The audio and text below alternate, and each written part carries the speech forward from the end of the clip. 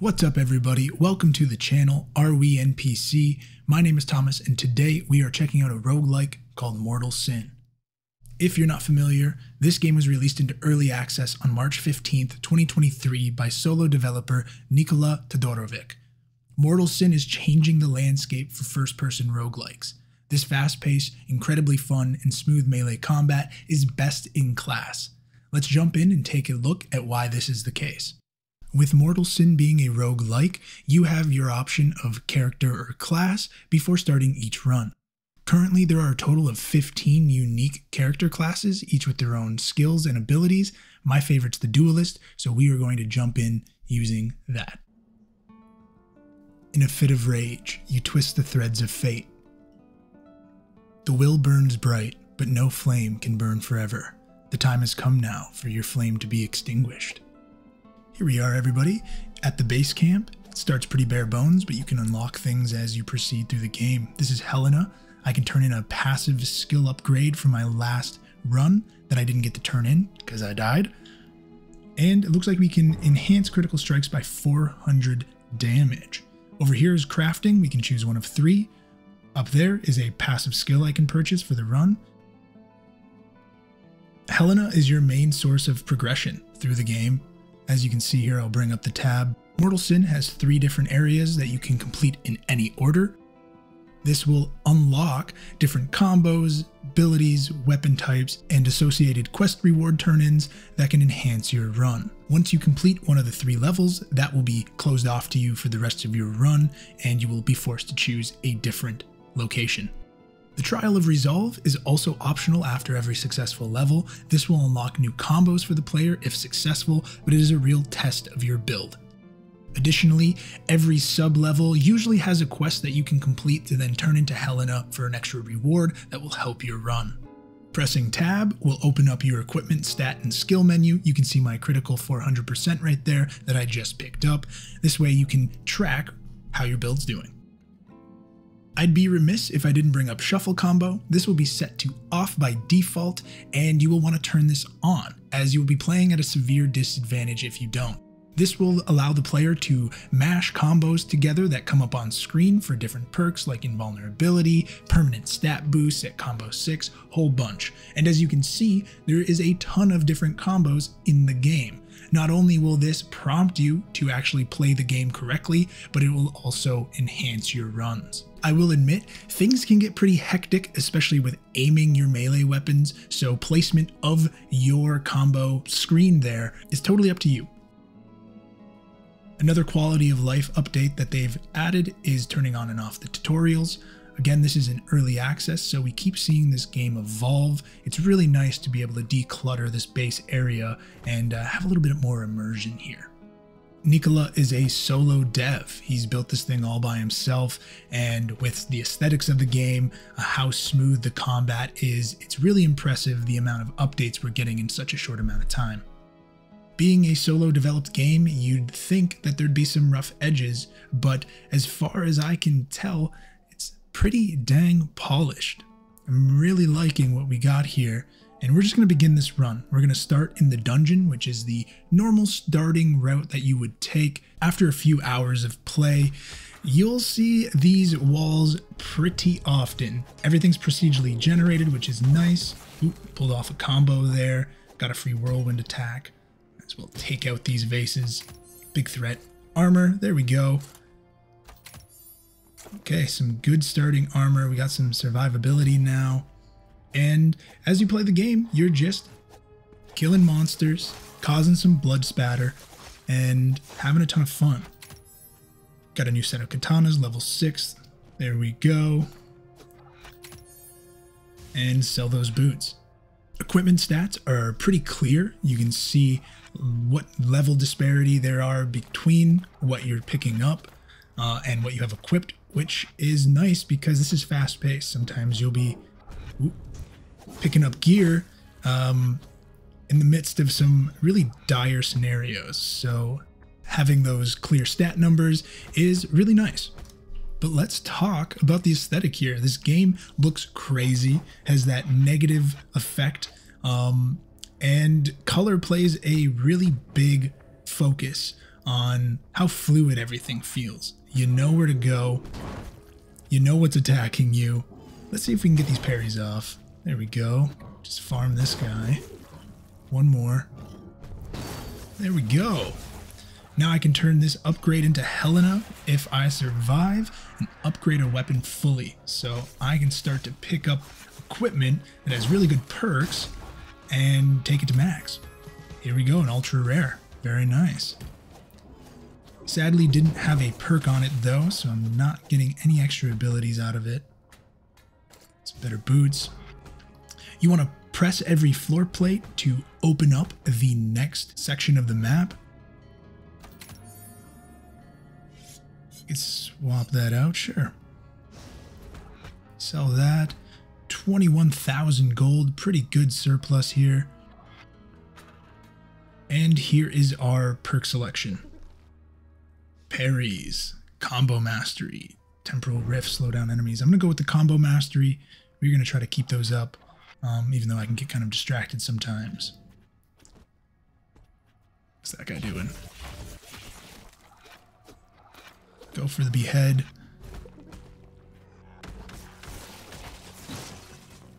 Man, this game just looks incredible. There's traps everywhere set up. Everything is procedurally generated, so proceed with caution. You're never sure if there's something around the corner that's going to take a bit of your health bar. Those things are my least favorite. Do some big damage, can grab you real fast. Be on the lookout. I say we just sell this thing. A lot of the game is making quick decision making.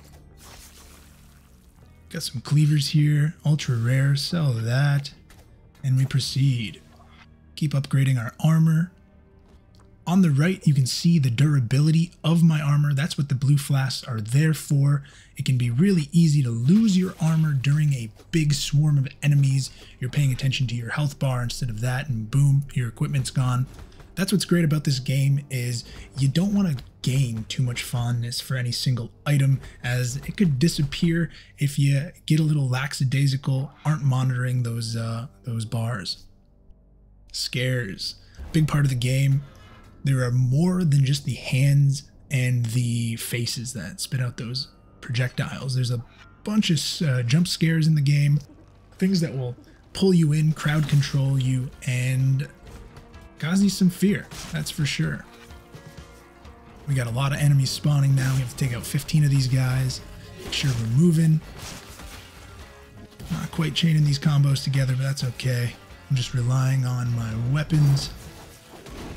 Got a whirlwind. Oh yeah. No damage so far. Feeling good. Couldn't get that guy in the trap, but that's fine. All right. Clear this place out. Capped on health. Do a little revive of the armor. And efficiently pick up these orbs. Let's see. Not getting away from me. Most first-person roguelikes that I've played rely heavily on gunplay. Think of Gunhead or RoboQuest. You know, those games are incredibly good at what they do, and Mortal Sin is good at melee combat. It feels really nice. As you can see, I haven't gotten to a huge mob yet, but there's that hit stop that allows you to take a little bit more time and chain combos together. Although the game's fast-paced, it allows you some breathing room there. We won't go down the stairs yet. Let's see what's in here. Another scare. If you get... Ooh. Forgot they throw projectiles now because of that curse.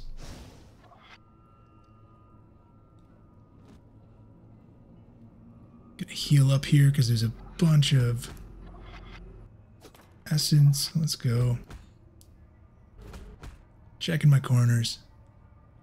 It's time to get out of here.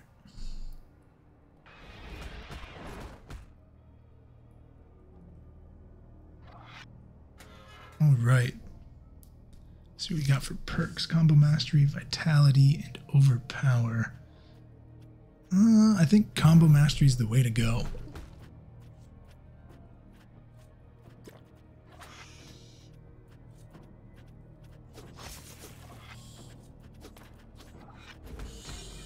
Ooh, close one.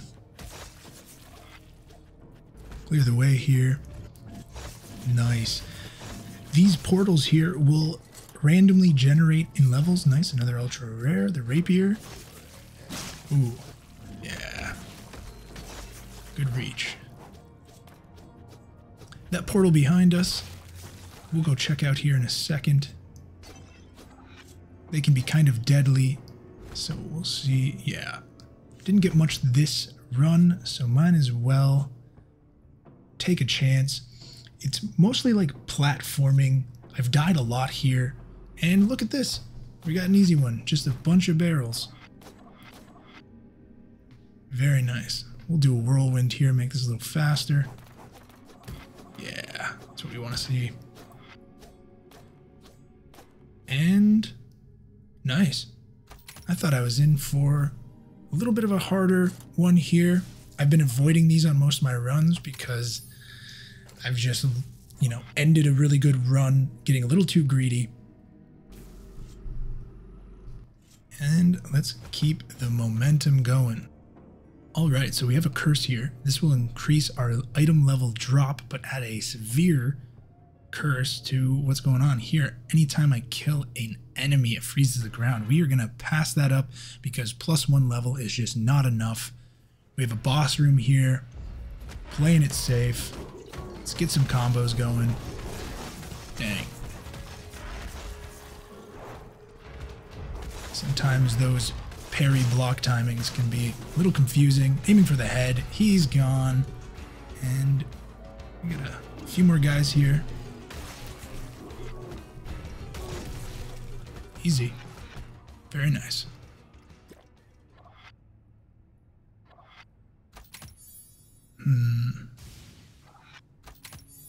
There we go.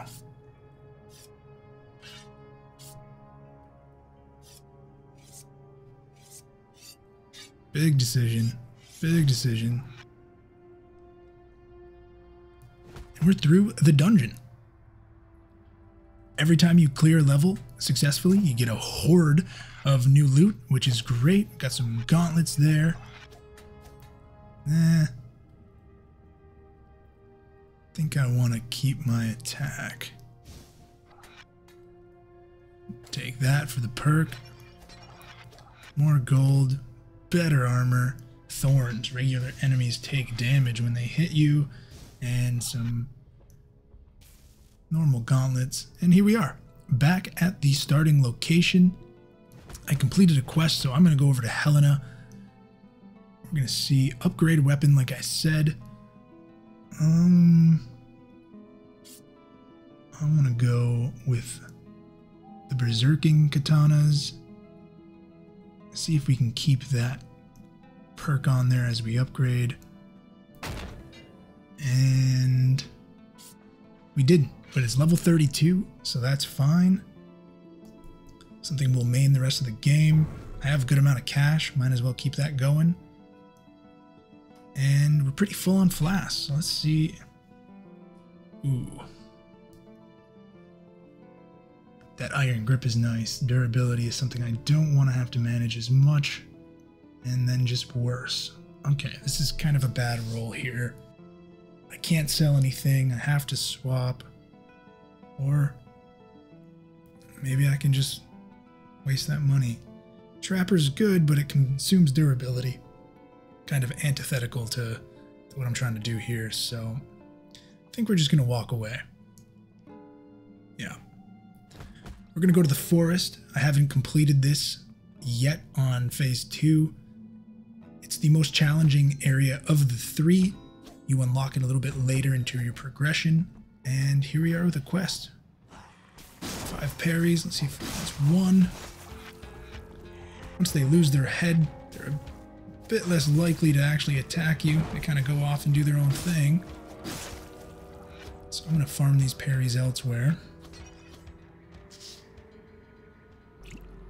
One thing you guys should know is you actually can change the color scheme in the settings. It's another unlock that's part of your progression.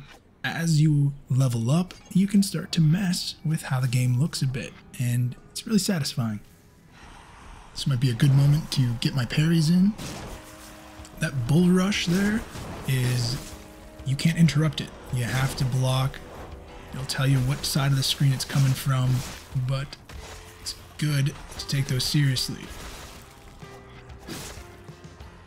Took down the crowd here. Well, yeah, see, he has no idea where he's going. Let's heal my equipment, pick those up. Here we go. Damn. Come on, there we go. Parry.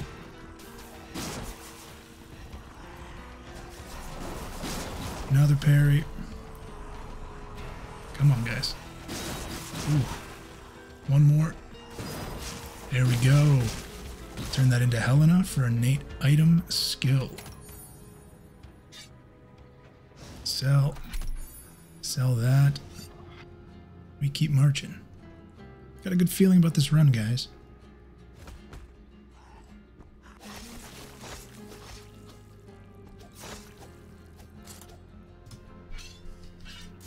Switch that out. Good boost. And level clear. Let's head to the gate.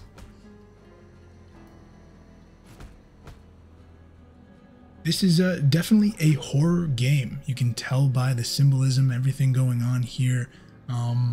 The atmosphere is dark.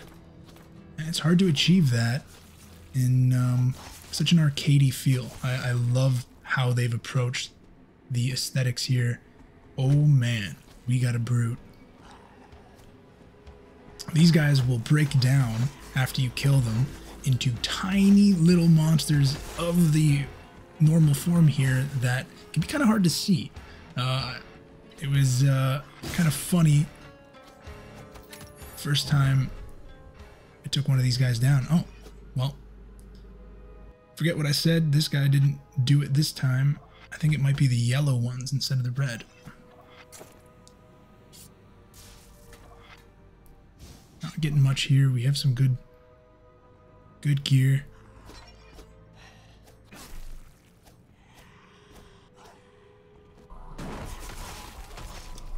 There's another portal. Take these guys out. Unlock this region again. There we go. I don't know, after getting lucky with the barrel room, I'm thinking the forest is gonna mess with me a little bit and give me something a little bit more challenging. So I think we're gonna ignore that, dodge the saw.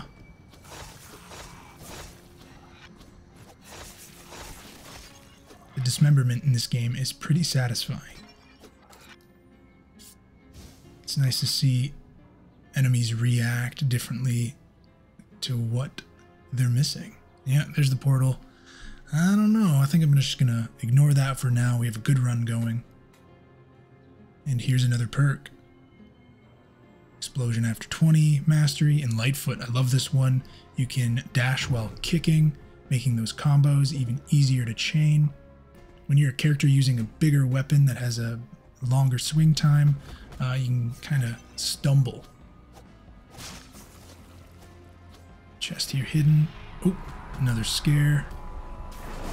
I keep forgetting that they throw projectiles. That's annoying. I really want to get rid of that curse. Most scares will drop a chest if you avoid it, taking any damage. Even more. Oof. There's the yellow guy. This is the version of the elite that will break down into tinier versions of itself. Yeah, there we go. Really unsettling. Nice. All those elites will drop perks. Take care of that guy. Which is really nice because perks are probably the most rare thing to pick up. You only get one every few levels, and so being able to destroy an elite is Good way to boost your build. Sell that helmet. No good. There we go. We needed that armor durability boost. Oof. These traps, man. Alright, we can start to head out of here. The waypoints on the ground are really nice. Here's another curse. Increased durability damage, increased guard damage, but +2 on the item drop. And durability loss. Okay. We'll take it. Here's another boss room. We got 22 enemies to take out. They're dropping like flies. Ooh. Get a combo off. Oh no, I'm running into traps. There we go.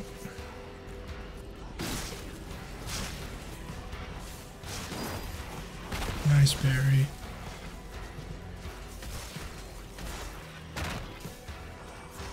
It's projectiles. Killing me. Oh no. Quick heal off.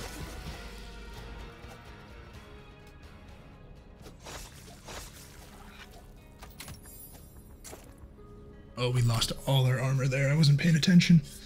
It's that easy, folks.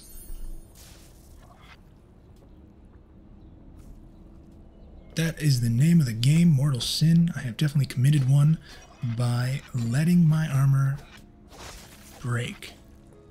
So we gotta continue our equipment grind to hope we can survive this one.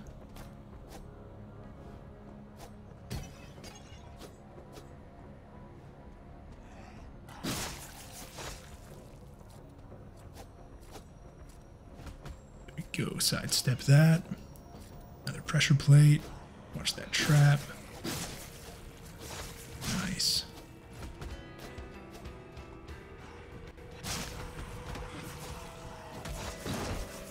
Worst feeling to be slowed down. Oh man.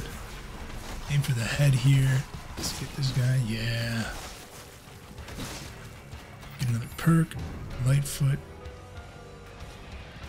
Ooh, we got a curse. Oh no, it can be that fast. Oh, I thought I was getting through it. I thought I had this one. But that is Mortal Sin, everybody. Such an intense game, so satisfying, so fun. Check it out for yourself. It is on Steam. Remember, this is a solo developed early access title, and it's quite impressive. We've been getting updates after updates, and I can't recommend this enough. If you want to see more Mortal Sin combat gameplay, I'll be taking this game to the end, defeating the Maw himself, and I'll have more to say about the game once I've completed it. So stay tuned. Let me know if you like this content, if you want to see more of the game, and let me know how you're liking it if you've been playing. So thank you so much. I'll catch you in the next one.